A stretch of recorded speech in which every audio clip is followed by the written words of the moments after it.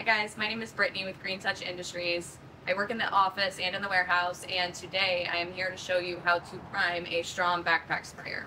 Okay, so priming the Strom sprayer, we're going to go ahead and have a gallon of water in it, and then we're going to turn it on. It's going to make a sound, like a humming sound. It's trying to start, the pump is trying to prime, but nothing's happening.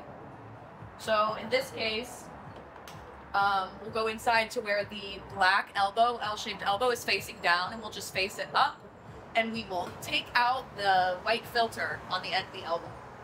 I'm priming it with pressurized air, but you can also prime with a garden hose. If you have water and you hold your finger over the water in the garden hose, it usually creates enough pressure to do the same thing.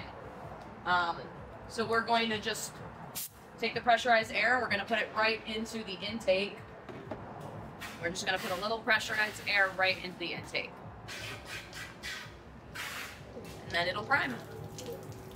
Super easy. Even a girl can do it. And there you have it. That's how you prime your Strom sprayer. Go to trailerracks.com and order yours today.